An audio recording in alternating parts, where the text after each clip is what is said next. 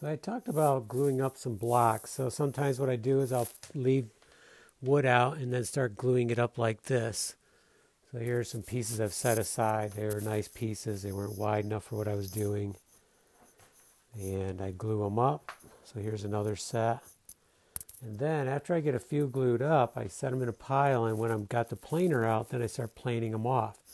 So here's some that I just planed off. You can see how just beautiful how they look, and just great. So what I'll do now is I'll take the saw and just trim the ends.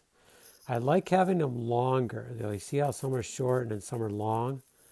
I like having a couple longer ones in there, one or two, because that keeps the planer level.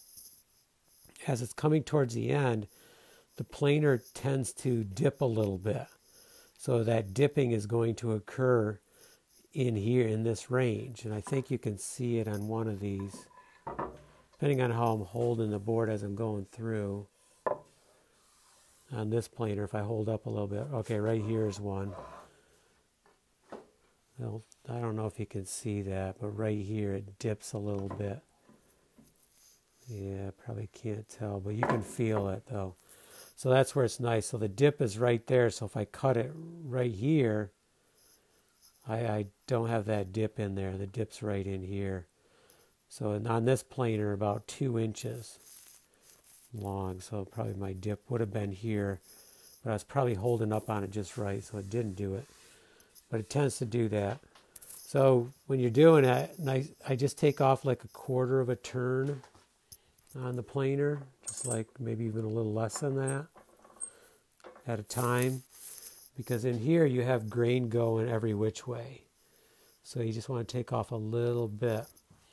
And I also should point this out. So when you're planing, one of the things to look out for, you see how this is nice and rolled?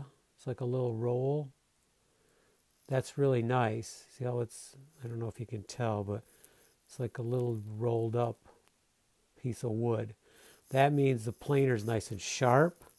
You're not taking off too much. The grain of the wood is slightly slanted up probably, and it's just rolling the wood right off, and that gives you a really nice smooth finish. So that's what you're really looking for. When you get the little kind of the broken, little chunky, and you can hear a difference in the sound of the planer.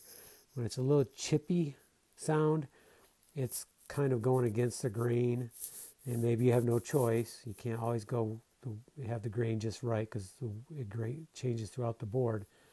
But when it's rolling, it's like a smoother sound. So that makes a big difference. So now what am I going to do with these? These are for a future project. I don't know. These might be a shelf. They might be, I'm not sure. But we're going to trim them up, and hopefully we'll have room on our block area here, which is pretty full. Well, we got some room on top there. Guess I need to get using some of them. And just better than, I don't hate to burn some of these pieces that are so nice. And they do make really nice cutting boards and cheese boards and other things. And I do have some more ideas. Okay, we've planed all this off, and time to trim the edges.